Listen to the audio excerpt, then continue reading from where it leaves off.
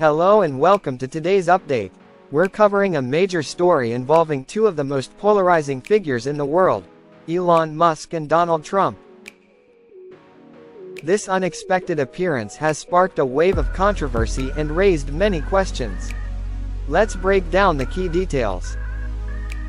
Elon Musk's decision to attend Trump's rally has left many wondering about his motives.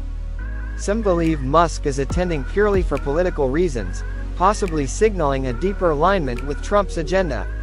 Others speculate that there might be a personal connection or deal between the two, fueling even more curiosity. The rally itself is already under intense scrutiny due to the fact that it's taking place at the same site where an assassination attempt was foiled on July 4, 2024. Security will be extremely tight given the heightened risk, and authorities are still investigating the details of the thwarted plot. Despite these concerns, the rally is expected to draw large crowds, consisting of both Trump supporters and protesters. This mix, combined with Musk's appearance, has led to widespread media attention, making the event one of the most talked about political gatherings in recent history. Musk's involvement in politics has been a subject of debate for years.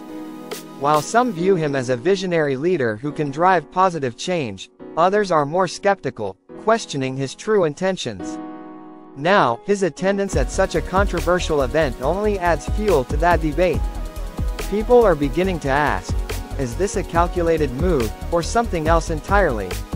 With the combination of Trump's rally, Musk's appearance, and the lingering threat from the attempted assassination, all eyes are on this event. The consequences of Musk's decision to attend remain unclear, but one thing is certain: this rally will be highly charged and controversial. In a surprising development, Elon Musk is set to attend a Trump rally in Pennsylvania. Any new development, location tied to a recent assassination attempt. Uncover more details, and don't forget to like, comment, and subscribe for more updates on this evolving situation.